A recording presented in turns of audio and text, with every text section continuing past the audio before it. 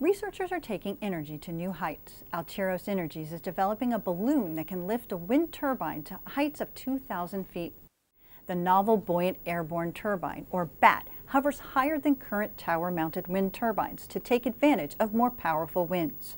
Its helium inflatable shell channels wind through a lightweight wind turbine, generating more than twice the energy of a tower-mounted turbine. The first model will provide enough quick, affordable electricity for a small rural community or about a dozen American homes. It can also be outfitted with internet and sensory equipment alongside the turbine to provide additional services to customers.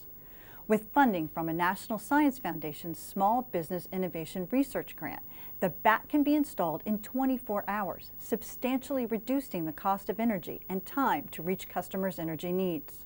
Altiros CEO Ben Glass hopes to deploy the BAT in the future alongside first responders in emergency situations when access to an electric grid is unavailable.